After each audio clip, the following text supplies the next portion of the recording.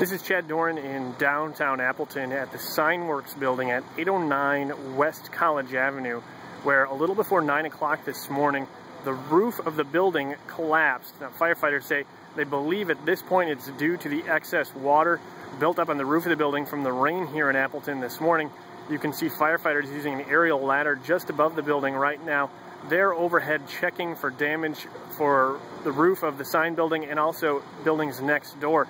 Police say College Avenue between Locust and Badger will be closed until about 9 o'clock until about noon this morning, perhaps even later, as fire crews continue to search these nearby buildings for any other structural damage. Now, there was a worker inside the building this morning. She was able to escape as soon as the roof started to collapse, so there were no other injuries.